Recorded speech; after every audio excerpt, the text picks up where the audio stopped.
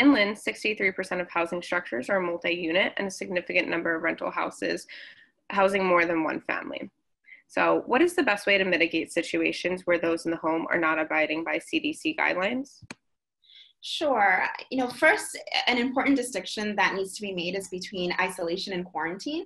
So isolation keeps someone who is sick of COVID, who has tested positive for COVID-19, even if they don't present with any symptoms, away from other members from their home. And then quarantine is basically keeps someone who was a close contact with someone who has tested positive for COVID-19 away from others. The best way to mitigate situations where those in the home are perhaps not abiding by CDC guidelines is to protect yourself. And this may be done by limiting contacts with others. It's also very important that we limit all forms of physical contact. So COVID-19, as we know, spreads between people who are in close contact, usually within 6 feet, through respiratory droplets created when someone talks, sneezes, and coughs. So staying away from others helps stop the spread of COVID-19. Also, while in the home, eating in separate rooms or areas while also washing dishes and utensils using gloves and warm water is really important. So sharing of personal items such as cups, glasses, dishes, silverware, towels, bedding, and electronics, such as phones and laptops, with a person who perhaps has contracted COVID-19 needs to be avoided at all times. Additionally, washing hands is often a great way to prevent the spread of COVID-19. The CDC recommends that we wash our hands with soap and warm water for at least 20 seconds. So it's important that you tell everyone in your home to do the same as well. If soap and water are not readily available, using hand sanitizer that does contain at least 60% level of alcohol is needed. It's very important. So, and also it's very important to avoid touching your eyes, your nose, your mouth, with unwashed hands.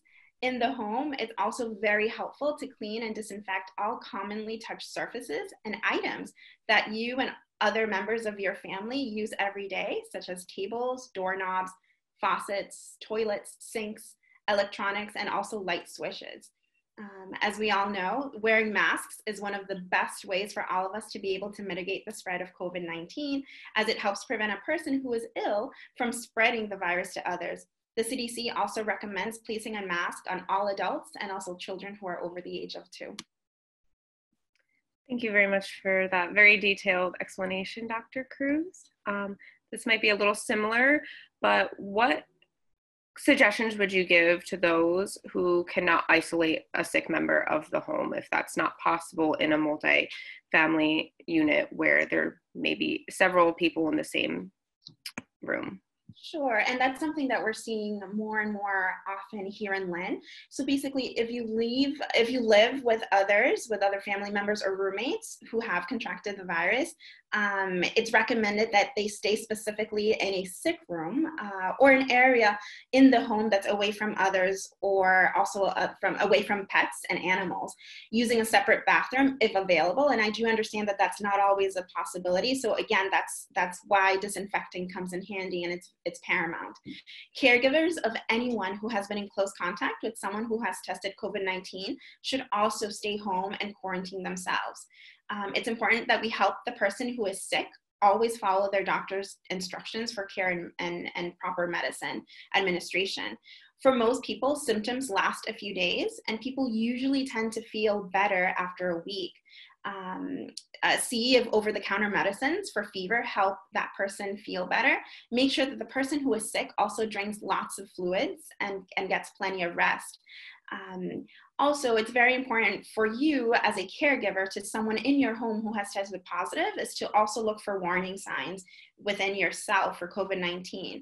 So if someone is showing, which might include you or anyone else in the family that might be showing any of the following signs, we do recommend that they seek emergency medical care immediately. So these signs may include trouble breathing, persistent pain, or pressure in the chest. And if so, it's important that they call 911 and call ahead to your local emergency facility to notify them that you are seeking care for someone or for yourself who may have tested positive for COVID-19. If you have a family member who is in isolation because they have tested positive, you will need to remain in quarantine in the home as you have been a close contact of this family member. It's important that you stay home until 14 days after your last contact with this family member. Also check your temperature twice a day is good, and also watch for symptoms of COVID-19. And if possible, stay away from people who may be at higher risk for getting sick of COVID-19, or perhaps who also have other underlying medical conditions.